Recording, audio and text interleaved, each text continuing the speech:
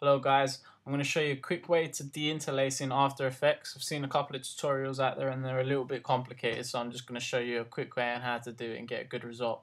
Okay, so if I zoom in on this footage, you can see that it's interlaced. You can see these lines going across, not good.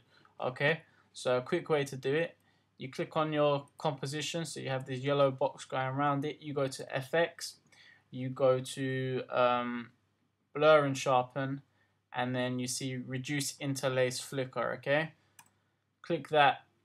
Softness, all right, I set it to maybe about 2. You can see that it's starting to get rid of the lines there, so I'm going to stick it to about 2. Oh, 1.6 is good enough as well. Okay, there you go. It does look like it blurs it a little bit, but when the clip is playing, so I'll let it just render a little bit. When the clip is playing, perfect. You see that?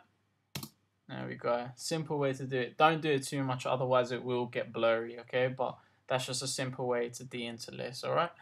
Hope you enjoyed this tutorial and take care.